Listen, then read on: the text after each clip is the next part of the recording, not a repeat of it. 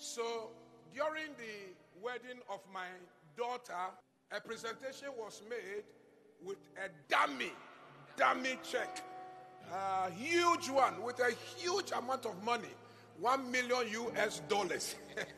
And it was presented by my daughter's friends in a group called Second Generation, popularly known as 2G. The second generation are a group of youth, young professionals.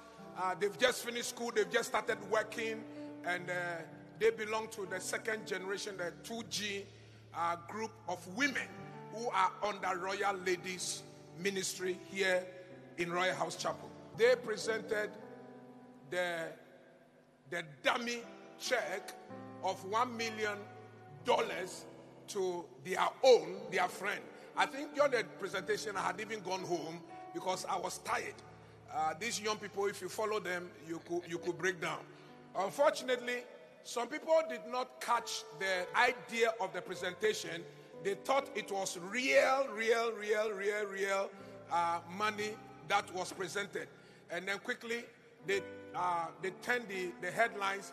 Some Ankrah gives to his daughter, who got wedded, $1 million. And the thing went boom, viral. I thank God that they are prophesying that one day I'll give to my children millions of dollars. I bless God. Let's give God.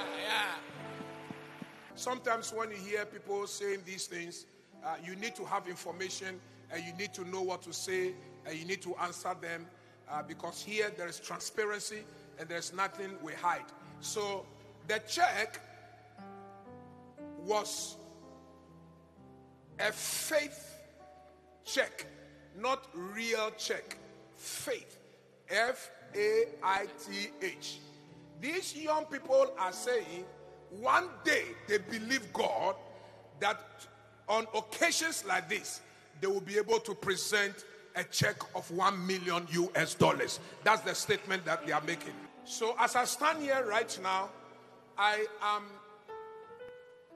being very careful how to choose my words, because number one, I do not, as a father and as a prophet, I do not want to cancel the faith, the zeal, the enthusiasm of those young people to say that they were joking or it was for fun.